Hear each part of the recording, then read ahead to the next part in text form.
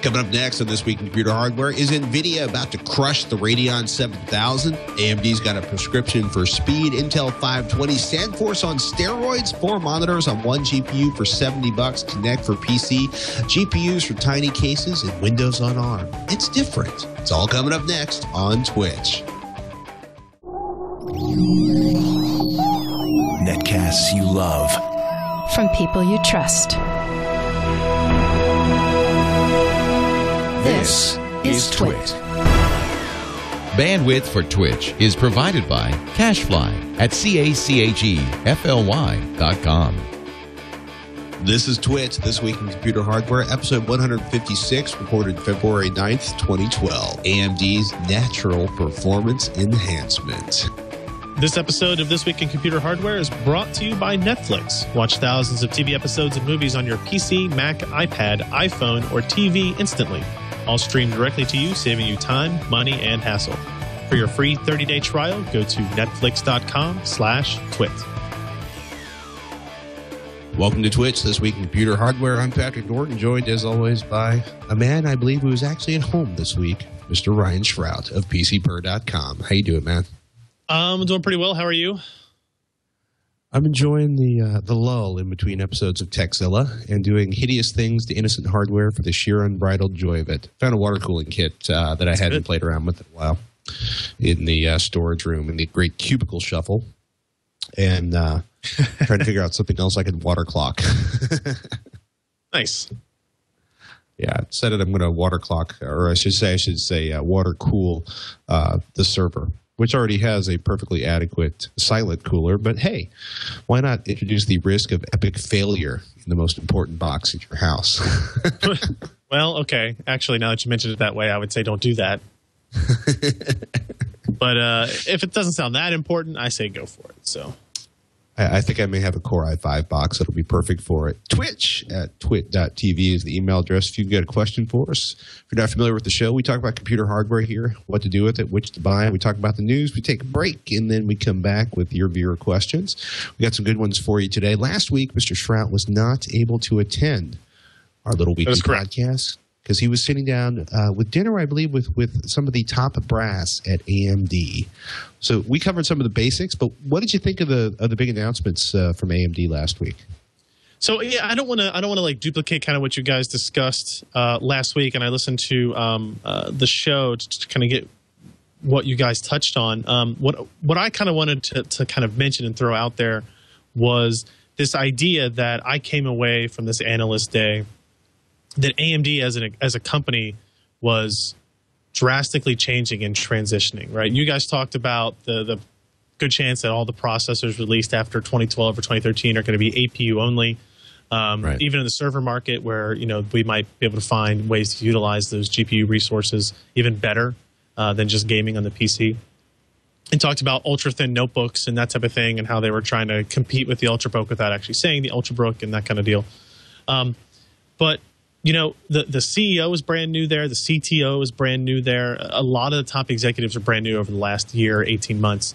And because of that, we see, I think, a really dramatic shift in the company at its core, right?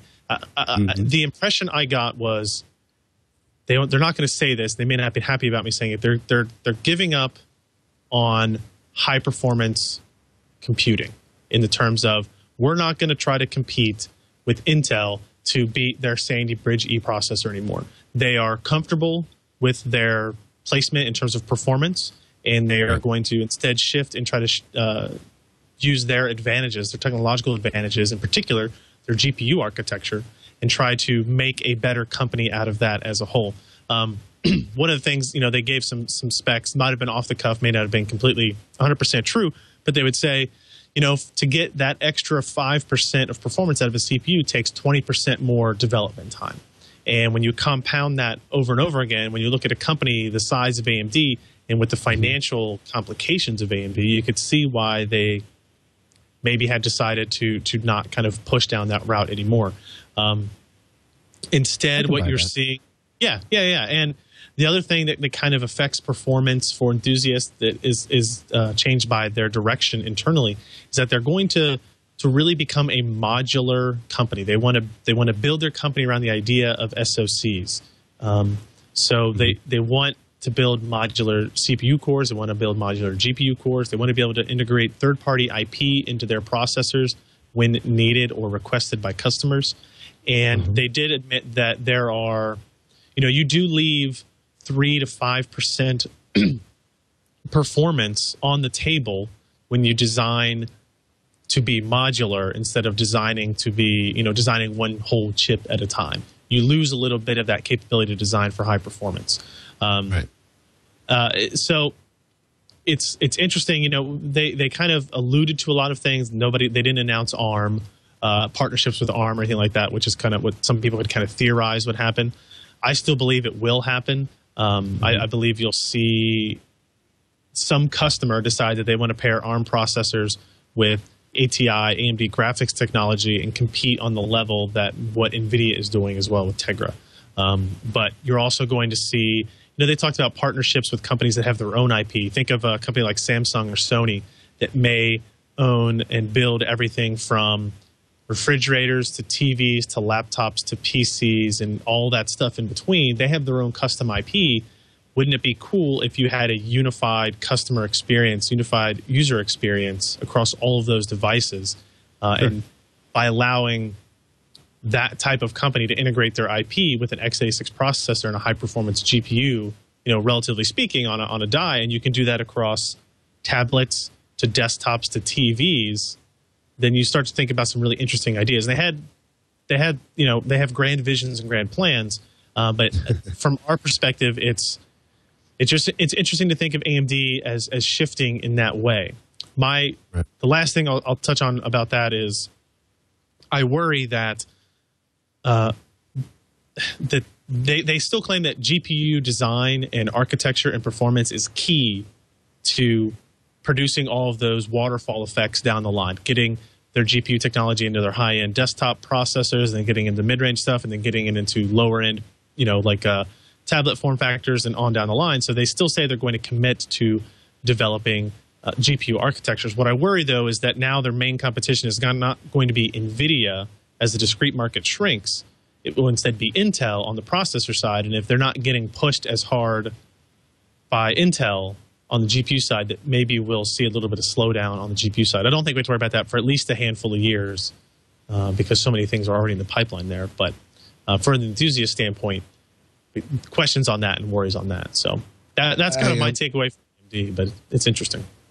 I would almost say I would almost worry more in terms of Intel pricing without ARM's pressure there, or without AMD's pressure there. And also as an observation, I'd be really nervous if I were AMD, because if they're sort of targeting the unified interface across like appliances and smaller computer devices or in-dash entertainment, then all of a sudden, I think as ARM picks up performance, and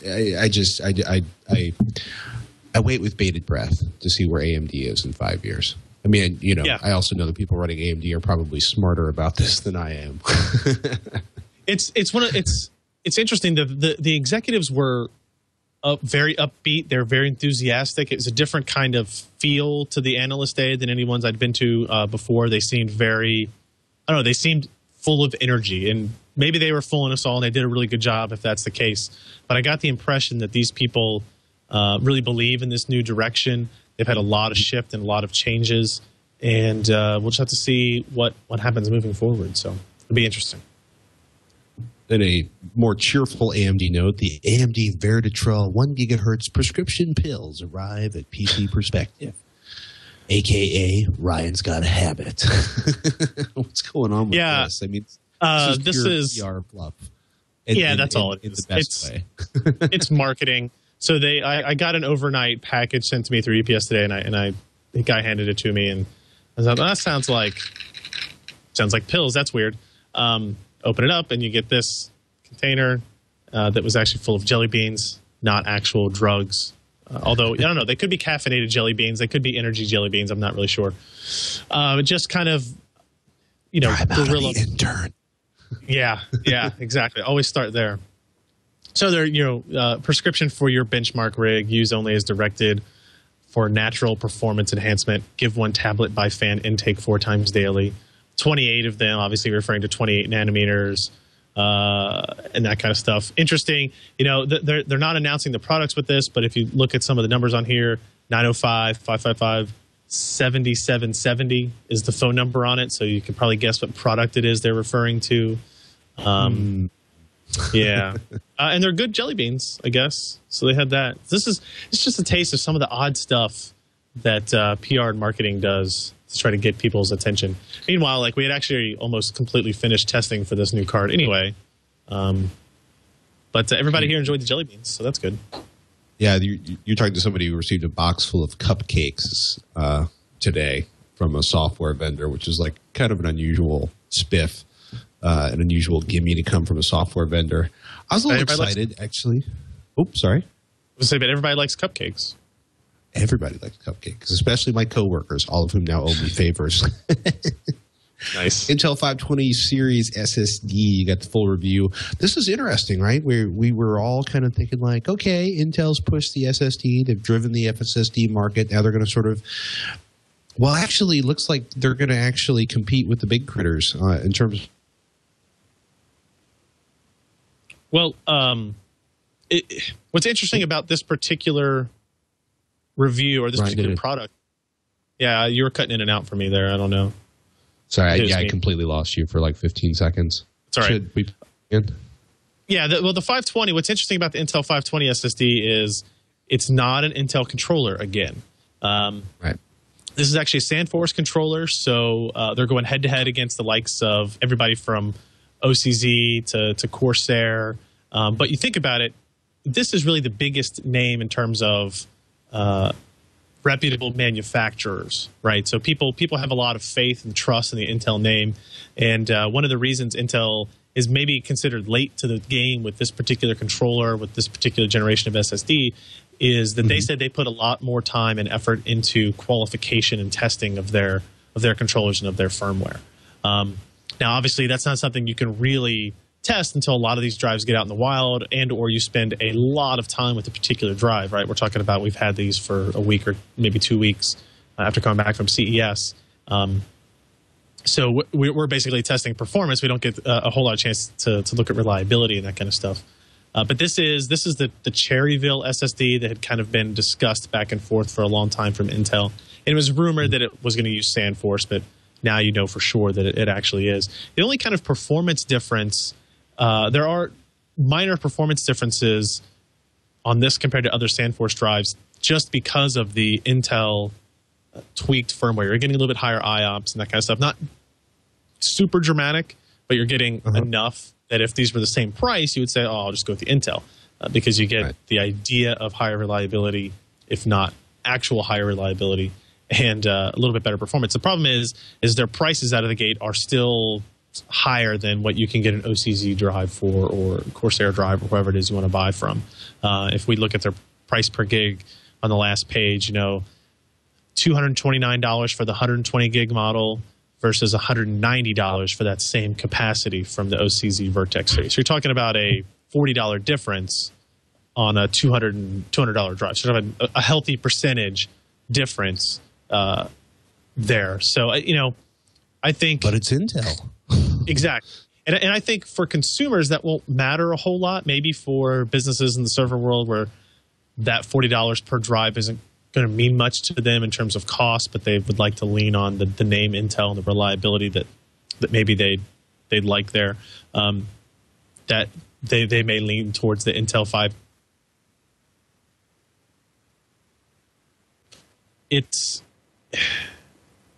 kind of interesting to see the I guess this brings some validity to the SandForce lineup. A lot of people had expressed worry about the new SandForce controller and reliability issues. And I do take a little bit of comfort, even in my own Vertex 3 drives, knowing that Intel felt comfortable enough with this controller to release their own drive with it. Does that make sense?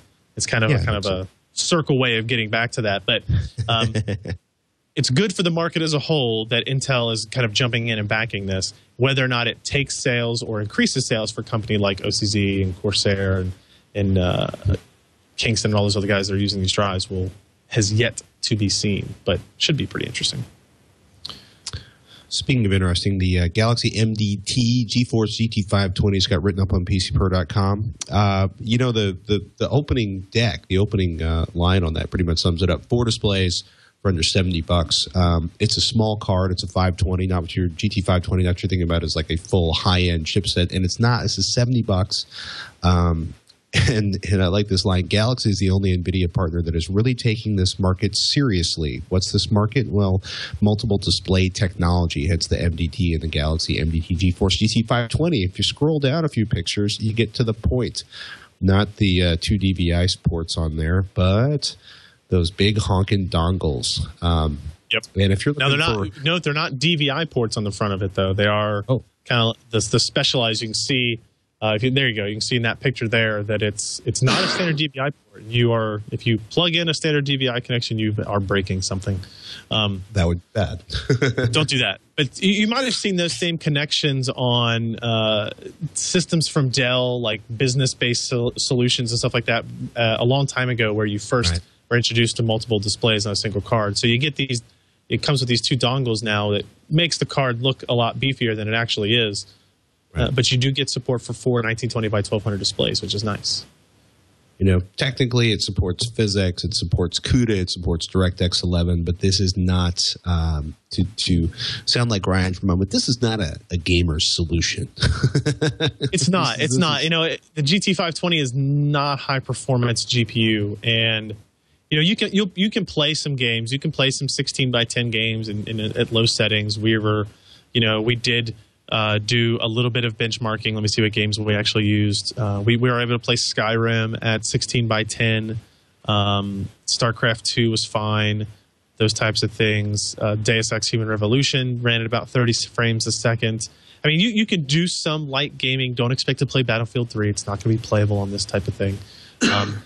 And the multi-displays for gaming is something that they kind of advertise and push. But unless you're playing an RTS game like StarCraft 2 or League of Legends, that kind of thing, then you might be able to utilize the 2 monitors. But especially with any kind of first-person game, having your aiming reticule in the very middle of the bezels is not ideal. So it's an interesting card, right? And the ability to run 4 cards for, I think the only place it's for sale today is Best Buy. It'll be at other places later, so it's a little bit more expensive because it's a retail establishment right now.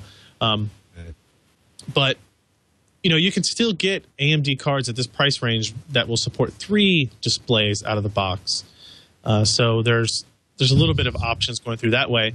And because you could actually buy some, if you get any random NVIDIA card, if you go down to the G210 or the GT220, which might be half the price of this card, you could buy 2 of them and install that and get 4 displays that way. It all just kind of depends on your particular system configuration and what requirements you have. But it's a good little card that is unique, and the Galaxy MDT series is by far the most interesting series of cards on the NVIDIA side currently, because they are supporting 3, 4, and even 5 displays, whereas the rest of the market is really kind of limited to 2 on single GPU solutions. So pretty interesting stuff. Do you run a lot of multiple monitor? I mean, I know you have like 24 monitors in the office, but primarily run single monitor per desktop?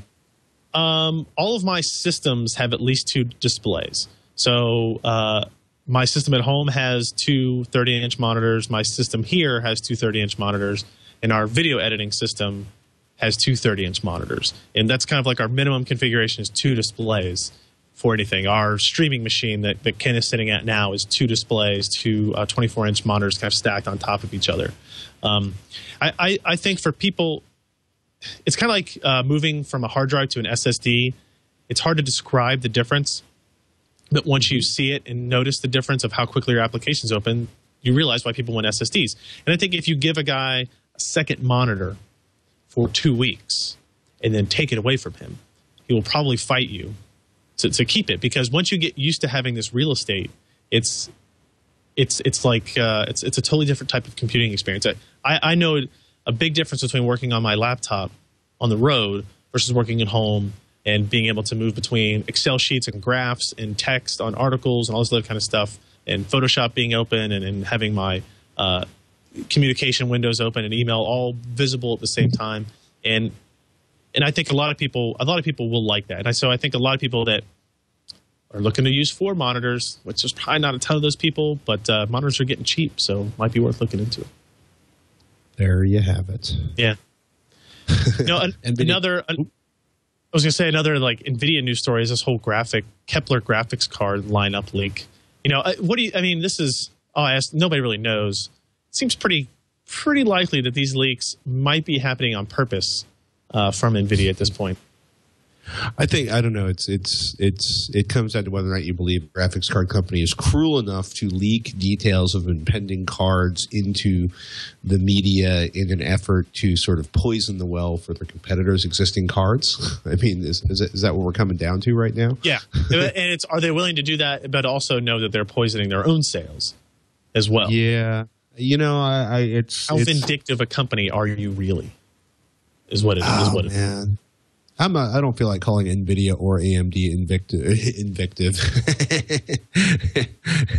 vindictive right now. I can tell you right now in my dealings with their marketing teams, they are both very much so. So some of the there is. So here's what's interesting. This rumor, this leak, I don't know if it's validity at all, but it details like everything about this lineup, from the GTX 640 up to the GTX 690 dual GPU card. And some of the interesting things to look at, the GTX 680, which is the high-end card that will be the highest-end single GPU card. GK110 is the code name. 550 square millimeters die, which is huge, especially considering we're talking about 28-nanometer GPU. And I think somebody was saying I think it might say below there, the 6.4 billion transistors on that single GPU, if that's correct. 1,024 stream processors, which is double what you get on the GTX 580 today, double on the SMs and ROPs, with a 512-bit memory bus, which is twice the memory bus of that exists in the 7970 today from AMD. So there's a lot of interesting specs and numbers and clock speeds that are all kind of guesses. You can see even on the table, it has tilde in front of it going, we think it might be somewhere around 850 megahertz. And chances are it's true. If this leak is true, NVIDIA doesn't really likely know what their clock speed is. 2 gigabyte frame buffer is interesting, considering the 7970 has a 3 gigabyte frame buffer. And as people in general think, bigger numbers are better just across the board. Interesting to see if that's kind of a detriment. And then, of course, if you scroll below, you will see the $649 price tag estimated. Dun, dun, dun. I don't know. I still like the $999 price tag on the GTX 690. Okay, yeah. April 2012 estimated. That's pretty interesting. That's definitely a move in from what we'd heard a long time ago. And they're guessing 45% better performance than the HD 7970. If that's true, that's a lot. That is significant, considering that the 7970 was already 30% or so better than the GTX 580.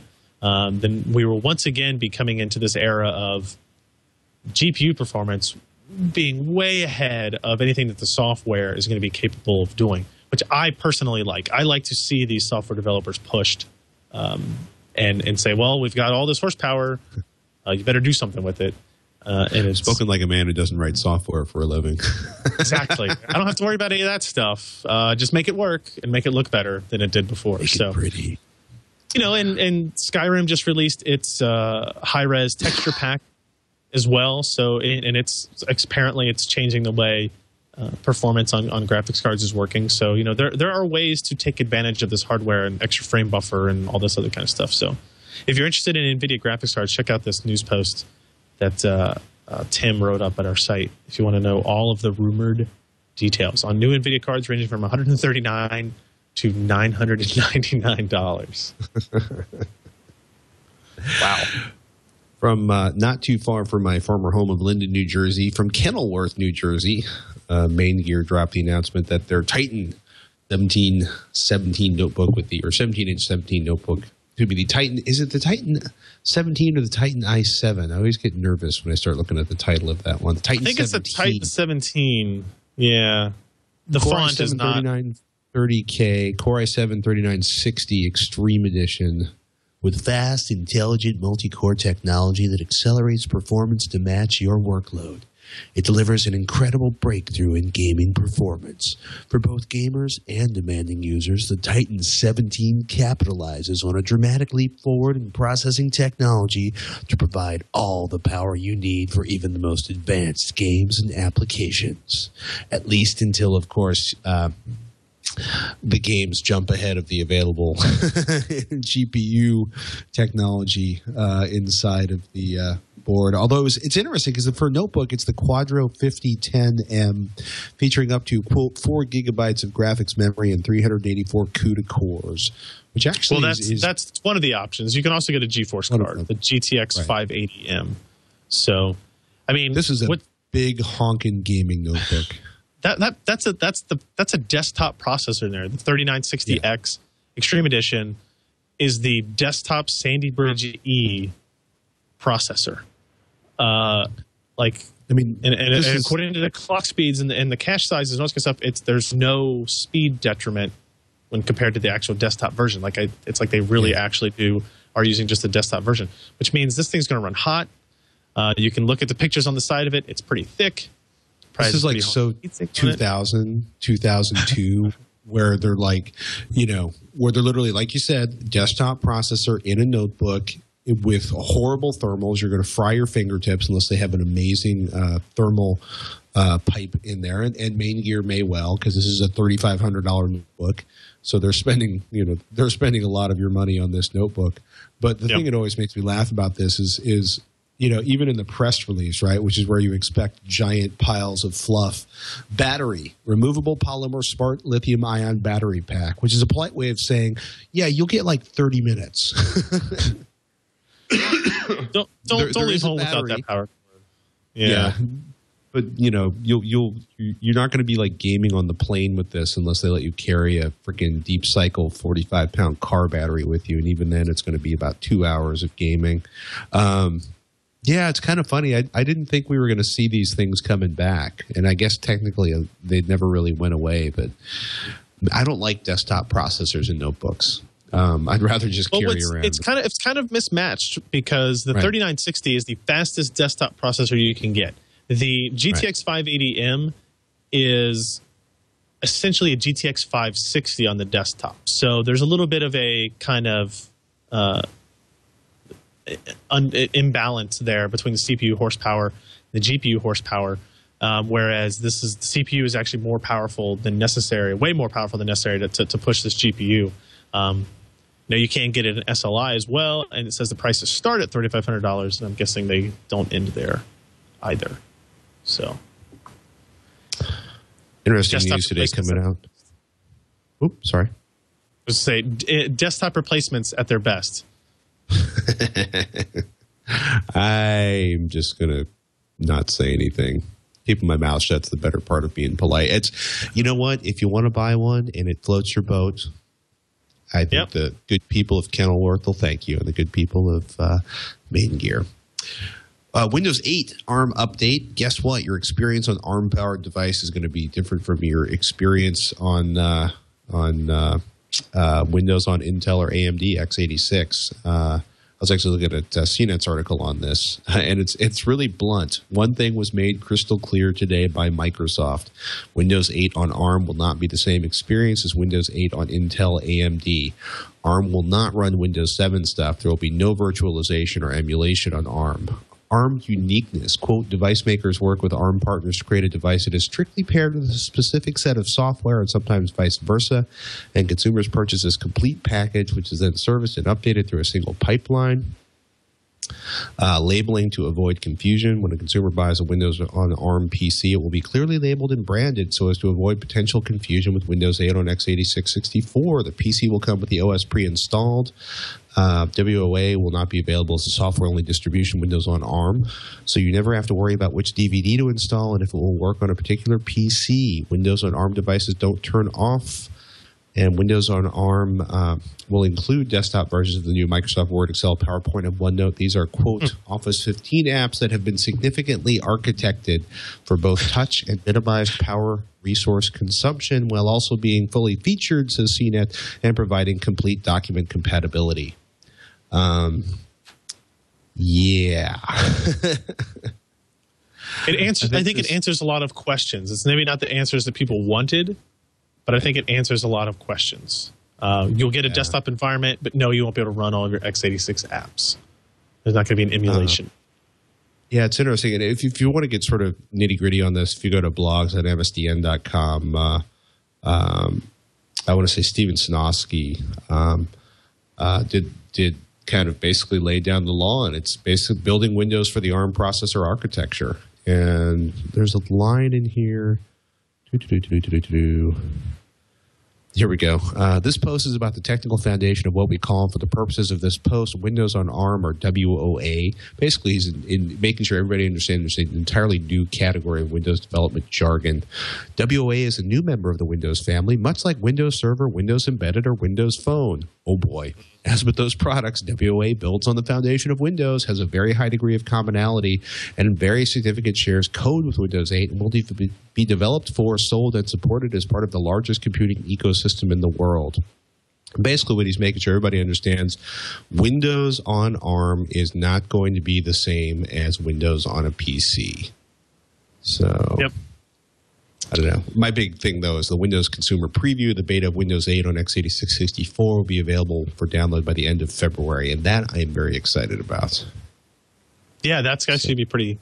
I have yet to actually install Windows 8 personally myself and try on anything, so I'm looking forward to that.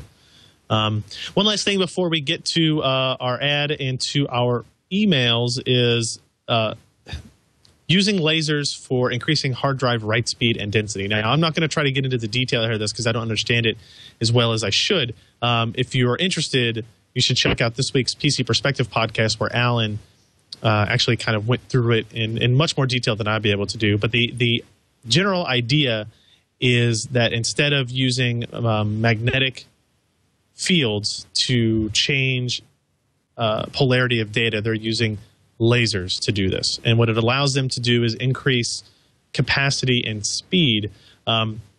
He says, to put it in typical computer terms, a 1 gigahertz CPU clock triggers every 1 nanosecond. That is the definition of 1 gigahertz. 60 femtoseconds, which is the time it would these lasers would allow the data to oscillate, is 0.0006 nanoseconds. No, 4 zeros, actually. So they're talking about straight line theoretical speed of this technique ranges in the terabytes per second, with densities limited only by the capabilities of the nanotechnology used to create the little islands.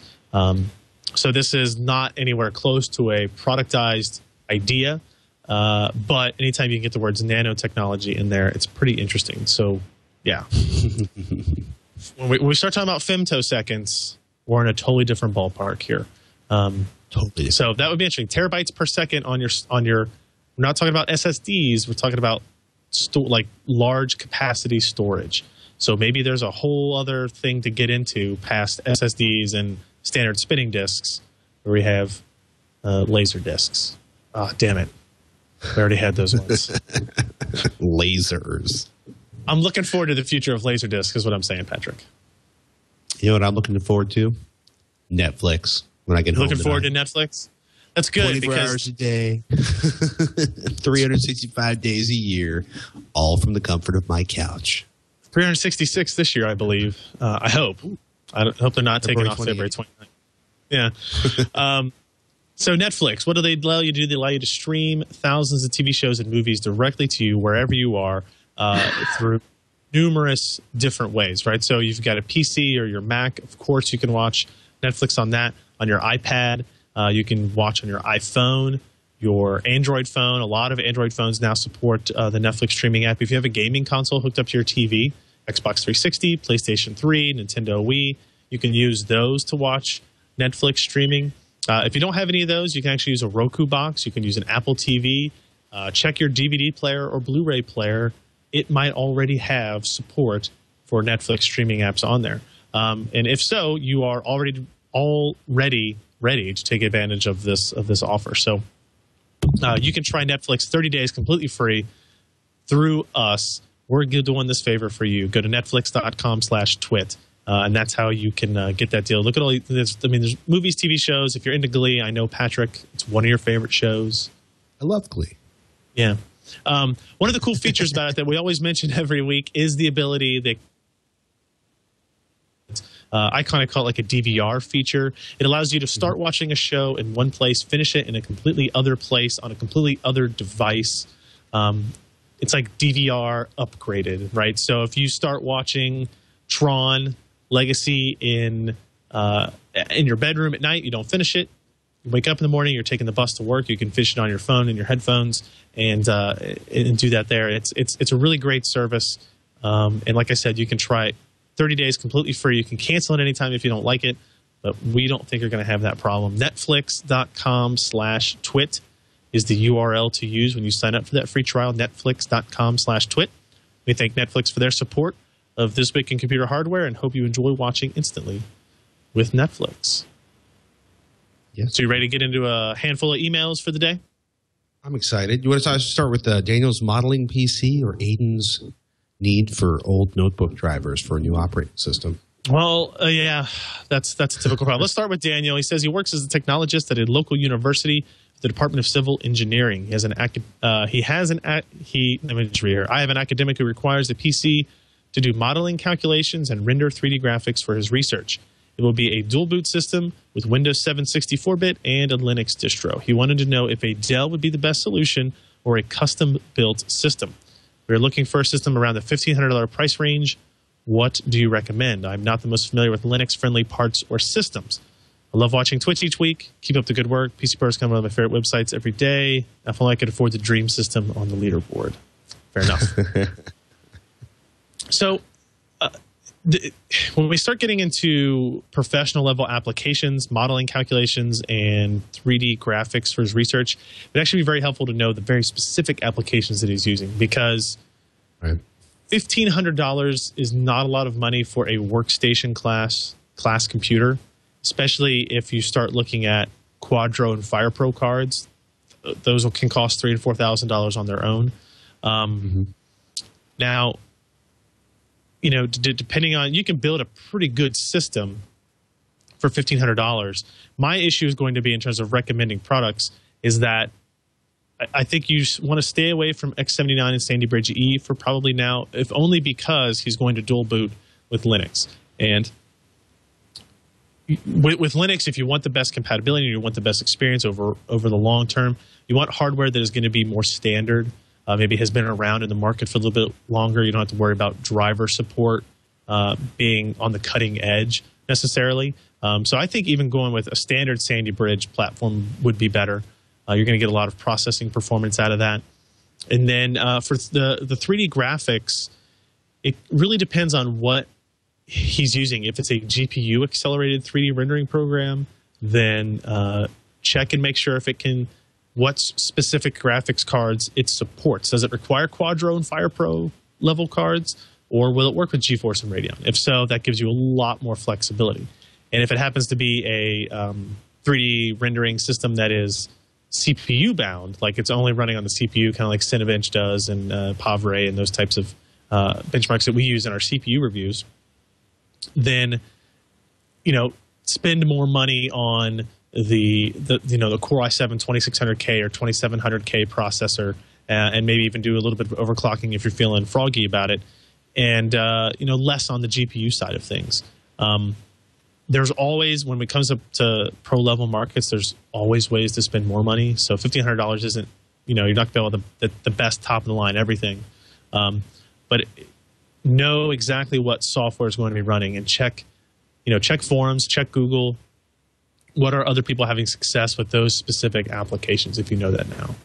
So that would be what I recommend for something that sounds like it's going to be a very specific use case.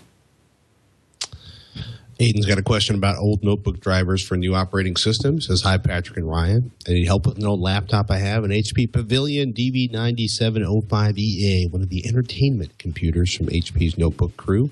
The keyboard and screen don't work anymore. However, I want to use an external monitor and wireless keyboard with it, and I've been doing so for the past 2 weeks, but there are some missing drivers, so it's not working out as well as I had hoped. I wiped the drive clean, installed Windows 7 on it as it had Vista before, and I knew just from looking on the HP website I would not get the correct drivers for Windows 7 from HP, but Vista is so bad, I thought it might be worth the risk.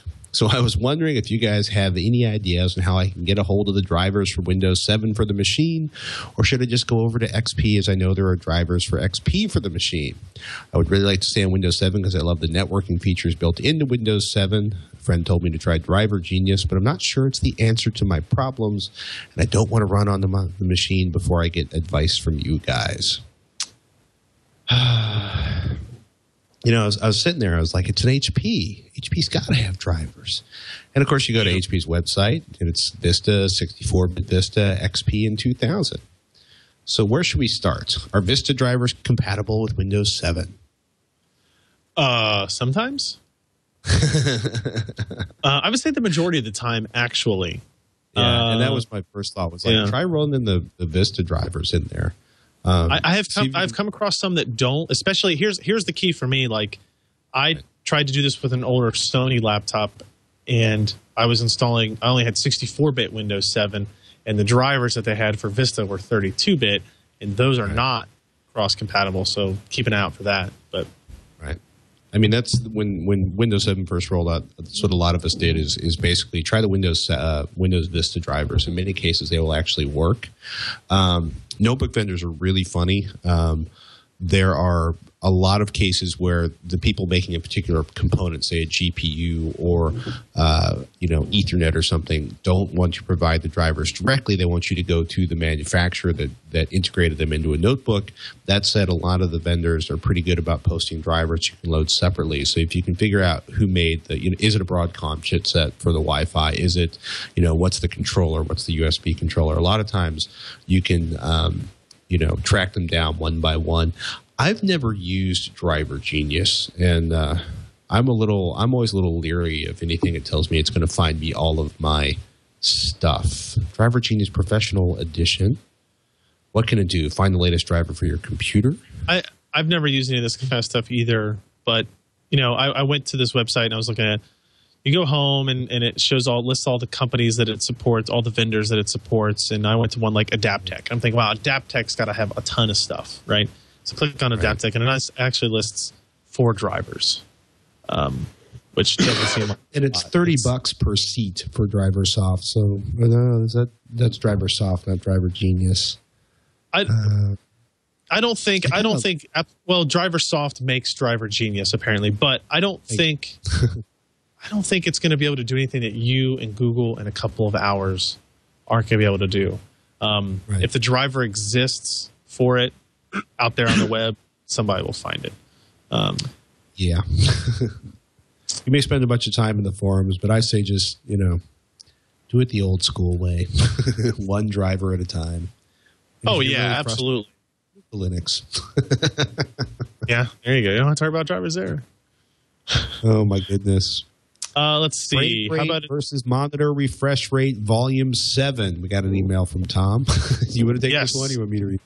I'll get it. As a hard. Oh, go ahead. Skype wins again. As a hardware and gaming enthusiast, I am always concerned about squeezing every ounce of performance out of my rig to the highest frame rates possible. Currently, I'm playing Battlefield 3 anywhere between 60 and 90 frames per second with an average of about 80. My question is, does it make sense to push frame rates beyond the monitor's refresh rate, which is typically 60 hertz? Can a typical LCD even display all generated frames in the 60 plus, higher than 60? Your answer may be a game changer. Wow, that's important. That's deep. So that last part, can an LCD display all generated frames in the 60, above 60? It can't display all of the frames, but it does display parts of all of the frames, if that makes any sense. If you're playing a game and you have ever noticed tearing on the screen, where, say, we just did a bunch of stuff on this. So if you're looking at a door in Battlefield 3 and you kind of move back and forth across it, you'll see kind of where the posts of the door don't line up for just a second. And that's what VSync tends to fix. It's kind of visual tearing.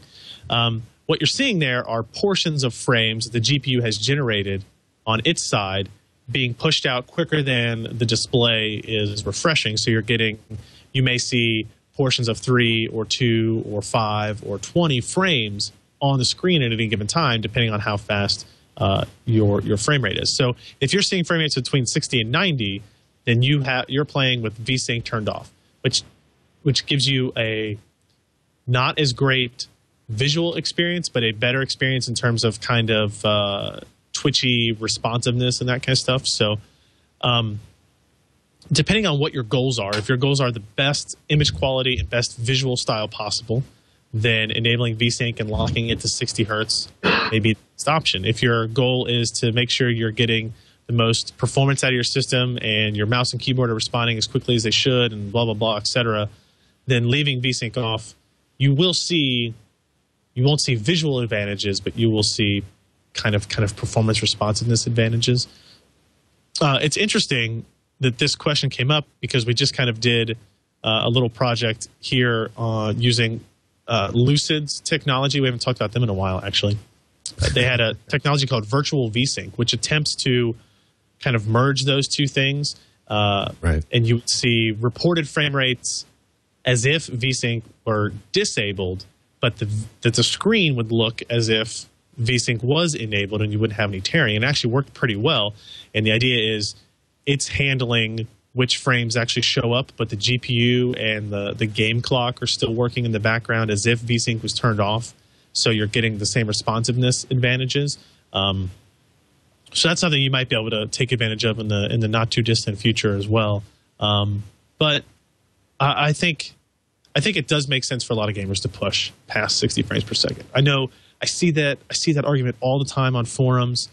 I'm getting 70 frames per second while I'm getting 90. It doesn't matter. Your eye can't see any more than 60 anyway, and it's just not true. Your eye perceives a lot more than just a raw 60 frames per second, and your mind perceives a lot more in terms of smoothness and stability of frame rate and that kind of stuff as well. So always go for more numbers, higher numbers. It's always better. Bigger, better, faster, more. Yeah.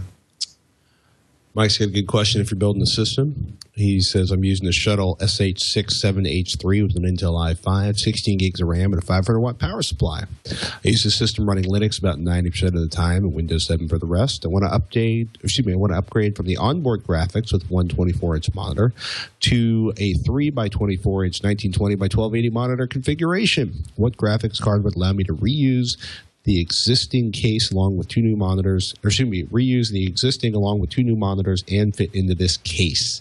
I've been listening to the show for a couple of months. Your knowledge of the graphics card market seems inexhaustible. Obviously, referencing Ryan there. Hope you can help me out with this puzzle. So if you're not familiar with shuttle cases, they're small. It does have a PCI Express X16 slot. Yeah, I'm kind of curious if that's actually long enough. Here's the global.shuttle.com webpage, and I'll put the link in there for Chad at the mothership. And the it's great that it's got a by 16 slot in there. 500-watt power supply isn't great, but it's a good start. The question is where they've actually put that. Basically, how big a card you can physically fit in that spot, and. Why do they never have the gallery? There's the gallery pictures. And it might actually be usable. Is it a full-length slot? If you look at the specifications, the length of the case itself is, oh man, they're using millimeters. by 20. So, yeah. 323 millimeters. So you're not going to be able to use a 7970. You're not going to get a card that length. So 323 millimeters is 12.7 inches. Give a little space for probably fan and connectivity options in the game, you might be able to fit a 10-inch graphics card in this system, in which case your options are going to be fairly open. Anywhere from, the 6800 series, maybe even the 6900, I'd say 6800 series, and GTX, I think the GTX 570s and 580s are right around 10 inches as well. So, I think you'd be able to do that, and the 500-watt power supply is going to be enough for a single graphics card, something like that. What did he say he was upgrading from again? The stock onboard graphics. Oh, God, yeah. Basically, okay. it has a motherboard built in, so anything's going to be better than that. And he wants to do triple 24-inch monitors, so he wants to kind of go towards the AMD side because he doesn't even have the option to go multiple GPUs, multiple cards with NVIDIA. So I would say, look at a 6850, look at a 6870, and I think you'll find cards that will definitely fit in there as well. And you might be able to get away with the 6950. I was trying to think that as well. So I'm looking at the 6870 and the details here, see if it gives me a PCB length. It does not, of course. But, yeah, that's definitely something in a constrained case like that. You want to make sure you check on the manufacturer's site for the PCB length. If you stay around 10 inches, I'm guessing, you look inside the case and measure how much space you have yourself, right? You'll know if there are fans in the way, if there are hard drives in the way, if there's something else in the way. Inside that case, you need to know before you shell it for a graphics card. So, I also can remember working with some of the early shuttle cases where you would practically have to tear the case. I think in one case we actually took a couple pop rivets, or basically, sawed into the case so we could slide the card in. I think Shuttle's gotten a lot more generous with the space inside of their cases since then. But yeah, just be patient and get ready to get some measuring on. I think we got time for one last one. Should we do something a little different? Talk about Connect for PC? Sure. Or Allison says, I'm a big fan of your podcast. Woohoo! Thank you, Allison, which I just noticed recently. Hopefully you'll keep listening. No other show that I know of anywhere covers GPU, computing, noise, case design, water cooling, and such like. They're all obsessed by tablets and phones now. Trust me. Ryan and I are obsessed by tablets and phones. We just keep it elsewhere, which is a welcome breath of fresh air. Thank you, Allison. Question, did I hear you say that Connect-like control systems for PCs will be coming out soon? I'm dying to know more. A smaller depth of field camera like the one for Windows 8, as opposed to the longer depth of field ones for the Xbox, is of great interest for automotive applications. And a matter of fact, yes, Connect for the PC was announced at CES. More importantly, Connect for PCs. What is the language I want to use for this? The SDK was released or announced at CES. I don't think it's shipping yet, though. It is. Yeah. No, I think February it is. 1st, it's actually. for sale. Yeah. Yeah. Here, let me go to Amazon.com. If it's on Amazon.com, it's shipping. Yeah, exactly. But it's supposed to ship February. Pretty much what I but you know what I mean? Like, it's Connect for CP is not the right thing to type in. Connect sensor for Windows by Microsoft, February 1st, 2012.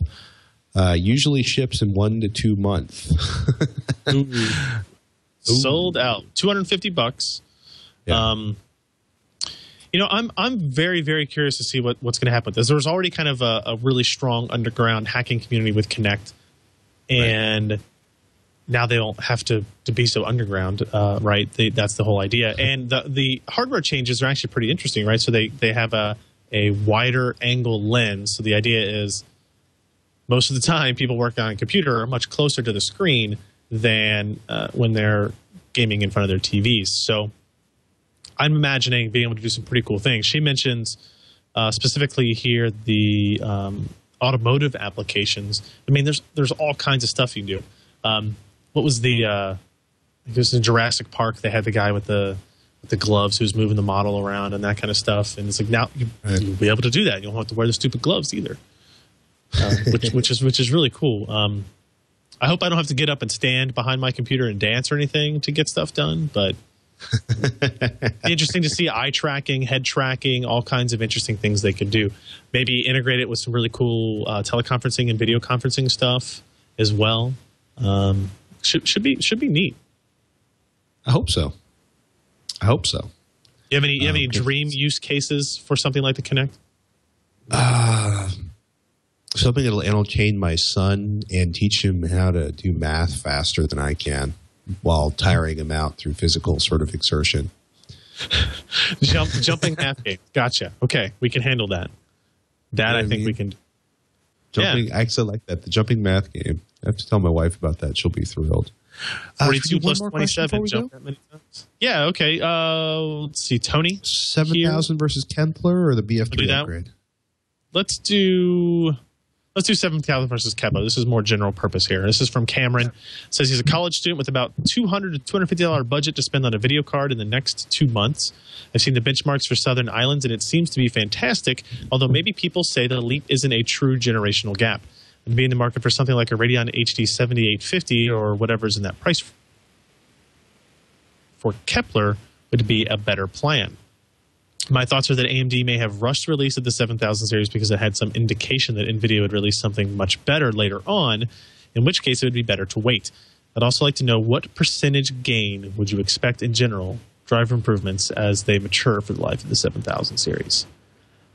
So as he notes here, there is no Southern Islands GPU in the $200 to $250 price range now. The lowest cost Southern Islands GPU today is $449. So quite a bit off there. And based on our pill discussion earlier, it would appear that we'll have the 7000 series, the 7700 series out very soon, which will be below $200. Right. So he's going to be waiting a little bit longer for that. Is it worth waiting for NVIDIA? It's always better to wait. You know, we talked about our Kepler rumors. And what was the earliest price they had released for that kind of stuff? It was April, right? April 2012. Sounds about right. Yeah, and again, these are all just rumors that we're reading on the web, just like anybody else would be.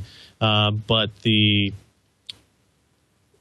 this might affect it. There is no $249 or lower part scheduled to be released on Kepler until May, right? May.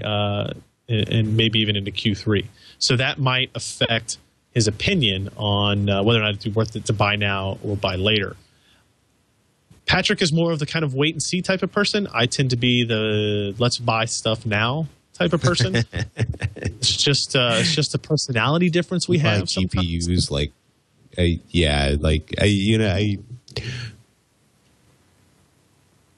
But you've been known to buy some hard drives on a whim as well, so.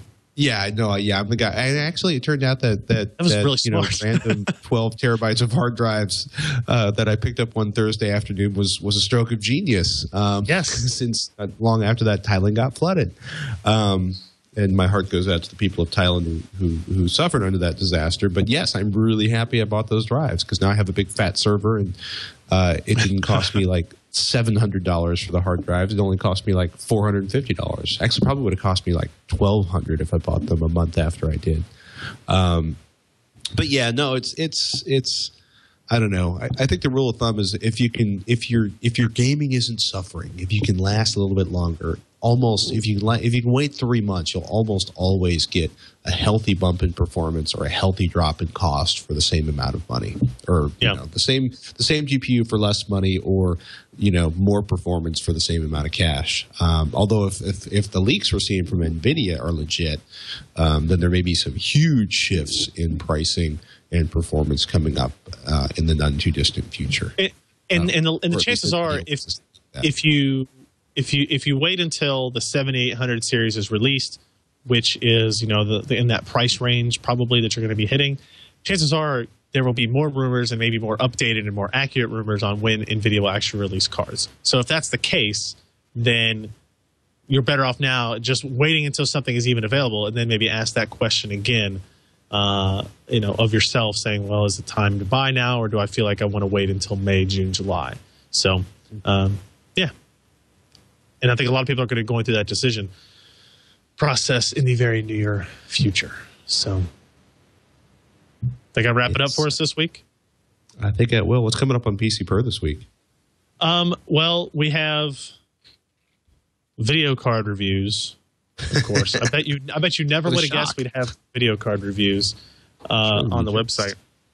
We've got some good stuff going up this week. We're going to have the Transformer Prime keyboard kind of add-on finally reviewed. We have a good mechanical keyboard roundup from Rosewill with a really, really good explanation of the different Cherry key styles and that kind of stuff with custom homemade animations from our own Scott on that. So we've got a lot of interesting stuff coming up, and chugging along on our new office space. Have another video up, kind of looking at the almost completed non-carpeted space that we have built this far as well. So exciting stuff going on here. Never a dull moment. How about on Techzilla? You said you were taking a break in the lull between, so must have been busy. Yeah, they shifted. They rebuilt like half of our cubicles to increase the number of cubicles in our office. So it's been kind of interesting figuring out how to sort of stack all of my hardware up to make it fit in my cube. And we all realized it was just never going to happen. They may have done that intentionally to force my hardware out of the office. But yeah, I now have like 2 computers and a server sitting on a desk the size of a lunch tray, and it's a little awkward. But the RIP Monster 3000 will be appearing again next week. We're going to be talking about basically lossless encoding and ripping Blu-rays and how to do it super, super fast, like 6 CDs at a time if you've got a big audio collection. And I'm talking about permanently assigning your data drive. So if you just installed an SSD and you don't want all of your stuff on the C drive with your operating system, how to set up Windows so that it automatically writes your stuff to the drive you want it to go to, so you're not constantly dragging and dropping files around your operating system. That's important. Yeah, I like that. Yeah, we try to keep it simple on Techzilla, and try to keep it real, man. That's the only time I'll ever flash a gang sign. I don't think these are gang signs. I think I was throwing the horns, getting my rocket. Yeah, no, you're safe, man. You can never be too careful living really close to Oakland, but I drive through Oakland to go home every single night. Which, all right, and also don't forget, everybody, Twitch at twit.tv is the email address. I don't know if we mentioned it earlier. TWICH at twit.tv. Send us your emails and your questions. Any thoughts, ideas, projects you want us to work on, questions you have for us in general, let us know. That's what we live on, what we feed off of. So keep sending them this way. We can do this alone, but it's not nearly as much fun without you. No. Just 2 guys sitting here talking to each other just once a week. Yeah, we could do that over the phone, and it would be much less painful. Skype fail. Oh, my goodness. Have you tried out the new HD version of Skype, the 720 version they've been touting? No, I guess not. We're still using like a 4.2 version so that we can use DV cams and HDMI input cards. So I avoid change as long as possible. In this particular aspect of your tech life. And on that, yes, yeah, there you go. I'm Patrick Norton. I'm Ryan Shrout. We'll see you next week on Twitch.